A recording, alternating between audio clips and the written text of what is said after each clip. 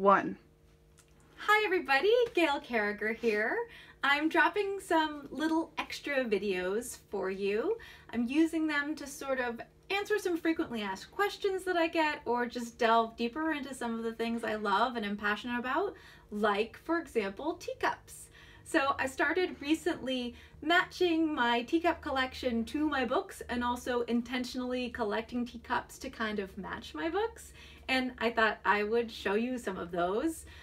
You can also see a lot of them on Instagram. I tend to photo my books and teacups a lot together, but this is an insight into everything all at once. So this here is my bookshelf where I have all of my books as first editions. So anytime my book is published in a foreign country, I keep one edition of that for myself and it goes on this shelf.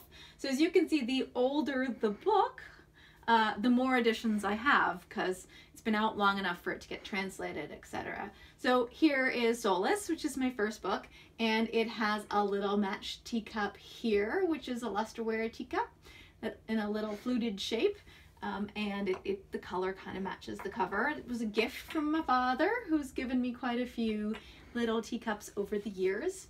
And there isn't much room, so I don't have more teacups for these guys, although I do own them, I just don't have them on display here. So we'll move down to some of the latter books in the series where there's a little more room to show off teacups as well as books. So this one here is a newer acquisition that goes with Heartless, although I've photographed it with other books as well because I'm really fond of it. I like the sort of solid coloration of it, and of course the very pink cover, and I also really love the wiggle of the shape of both the cup and the saucer. It's a demi-tasse teacup. Demi-tasse teacups are small by definition, that's what they're called, and the theory that I know is that they were originally developed for hot chocolate, because chocolate was very, very, very highly valued. So it was always traditionally served in these very tiny cups. And also, of course, then it was used for espresso later on. Then we'll move on to Timeless. Here's Timeless. This is a lusterware. Luster is the name when you have this sort of metallic and iridescent sheen to pottery. And this is in a satsuma shape, which means that the lip of the teacup comes in slightly. It's my favorite shape to drink out of, and so I tend to intentionally collect satsuma shapes. Obviously this is kind of a modern design, but I just really love it, and I love the little details that it has. So, and of course it matches Timeless perfectly. Oh. And here we have another new demi-tasse to the collection. I collected it because it has this oval shape to it, and again it has the wiggly rim and a wiggly saucer rim, and I just aesthetically I found it really pleasing. I love the color combination, and I have it sitting here with some of the special editions that relate to the whole parasol protectorate universe. And of course right here is my Alex Award. The only major award that Soulless ever won was the Alex Award, but of course that's the greatest thing ever as far as I'm concerned, because this is an award given by librarians, and I love the librarians.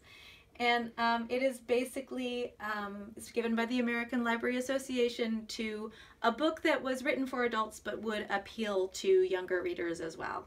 So yay for the Alex Award. Moving on to the Custard Protocol series is Shelf. This is its shelf here. We'll start with Prudence. For Prudence, I have this lovely pink and very bold slashed gold demi-tasse teacup. And that's because it kind of is partly the spirit of the characters in these books. Prudence is a very bold character, Rue, so I gave her a very bold teacup. And the same thing here for Imprudence. It's another satsuma shaped one. I'm thinking this is later, probably 1960s or so, but I just love how colorful and vibrant the teacup is, as well as the shape, of course. And I thought it suited Imprudence very well. And here we have Competence.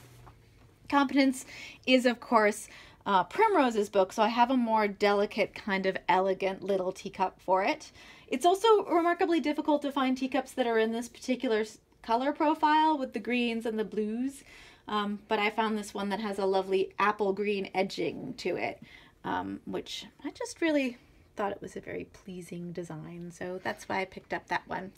It's not very old. This up-down shape, which is heavily influenced by the espresso culture, tends to indicate a later period, but I still really like it. Moving on. So here is where I have all of my independently produced and hybrid books, as well as a stack of contributor copies of anthologies that I've contributed to, and sort of older works and sort of more obscure things. So starting over here. So here we have a lovely little purple teacup for both Romancing the Inventor and Poison or Protect, since the covers are very, very similar. And then we have this little demi-tasse that I actually picked up because it went with the Romancing the Werewolf cover. I thought it was sort of beautiful yet quite masculine in its simplicity, so that's why it appealed to me. I've got How to Marry here because it's newly out and I haven't figured out where it goes on the shelf yet, so it's just sitting there for the time being. And there we have the Sume Solution series, and it will continue with the other books on the top. And I actually chose this one for it. Now this is not a teacup, actually. As you may be able to see, it has no handle. So I'm thinking this is actually an ice serving, so either shaved ice or ice cream or sherbet or something. It might be for in between courses as a palate cleanser. They probably would have served that sort of thing in this bowl. So I guess it's technically a bowl rather than a teacup, but it is the same sort of shape as a teacup. And I collected it because I thought how much fun to imagine that this is a form of pottery that developed specifically for werewolves to feed them like delicately chopped raw meat. I just thought that was kind of a charming idea. So here it is sitting with my werewolf series. Finally,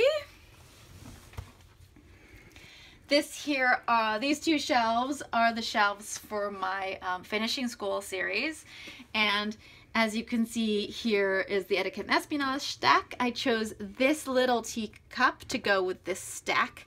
It's a very delicate, traditional, old English style teacup, I would call it.